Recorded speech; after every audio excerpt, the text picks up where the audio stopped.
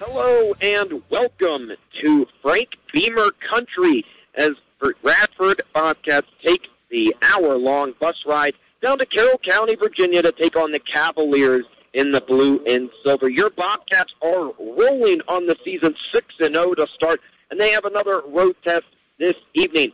Second down and about 10.5 yards to go, back at their own 43-yard line.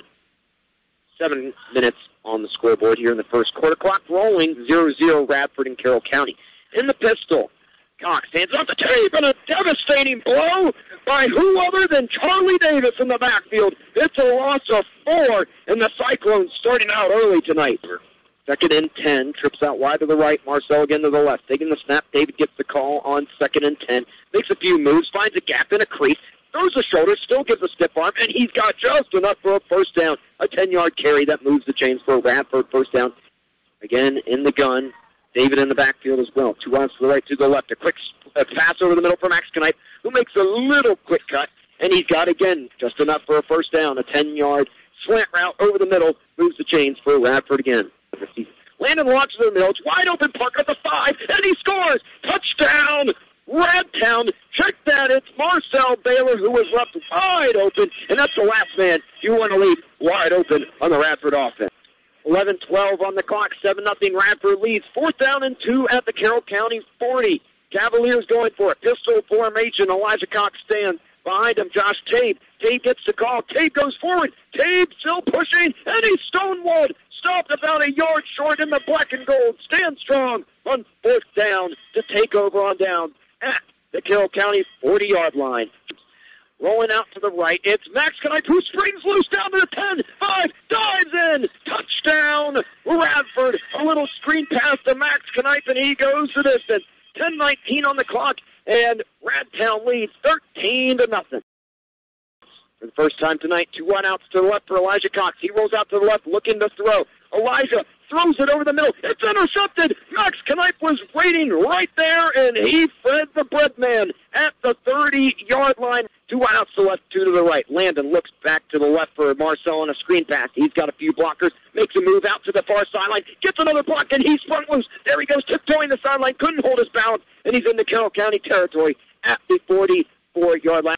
Landon hikes to hide, hands it off. David again gives a little stiff arm and hole, spins out of the backfield, and there he goes down the sideline. David puts on the jets, and he's got a first down for a gain of 12. It looked like he was stopped at the line of scrimmage, just spun his way out of everybody's arms, and just sprinted for a first down. Shotgun snap. Landon looks over the middle. Now waits, patiently launches over the middle for Parker. He's caught at the 5. Number 5 brings it down to the 5 and falls forward to the 3. First and goal for the 3. Hand off to David. He just walks in untouched. Touchdown, Radtown with 6:02 to go in the second quarter. Radford takes a 20-0 lead. 2 minutes, clock rolling. Logan Tickle back to punt this ball away. He stands at his own 28. It's a high snap, steps back. Bobcats come charging. Parker play loose, swatted away. Scoots up by Dawson Martin. Dawson Martin has a convoy for him. What a step for Dawson, but he's caught from just the ankles at the 8-yard line. Oh, my. He absolutely pounded that man into the turf, but just a toe string tackle at the 8. And Lennon in the gun.